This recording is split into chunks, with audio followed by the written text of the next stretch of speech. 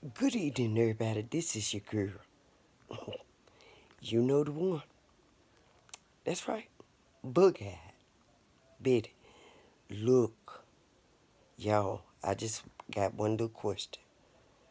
What do you do when the devil show his head? Y'all, you ain't even gonna believe it. The devil showed his head. You hear me? Yes, the young lady that ran into Uncle Buster sitting in that car showed up. Oh, but it was the look that I got that let me know. Don't open your mouth.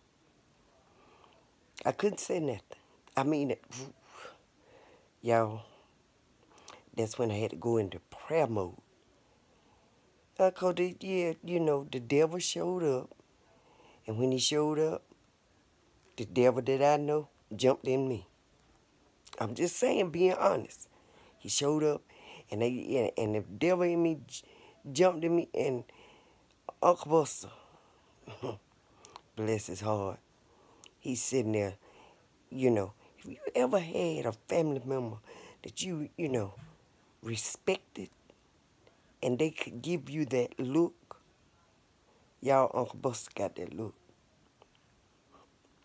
Homeboy throw that look on me. I hadn't seen that look since I was in my probably early 20s. You know what I'm saying? And then he is throwing that look. That look said, do not open your mouth.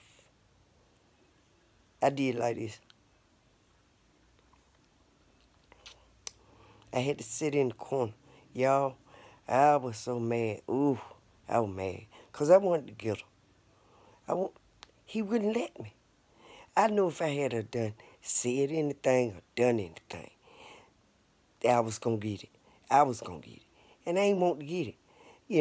He already got bumps and bruises. I don't need a knot. To, Ray the one tied the knot. And he told him a few too. I'm just saying. You know what I mean. Holler at your girl. It's the look. Some people say, it's the look for me. Uncle Buster got that look. I ain't want it. I'ma just say that. It might have been the look, but I didn't want it. It wasn't the look I was looking for.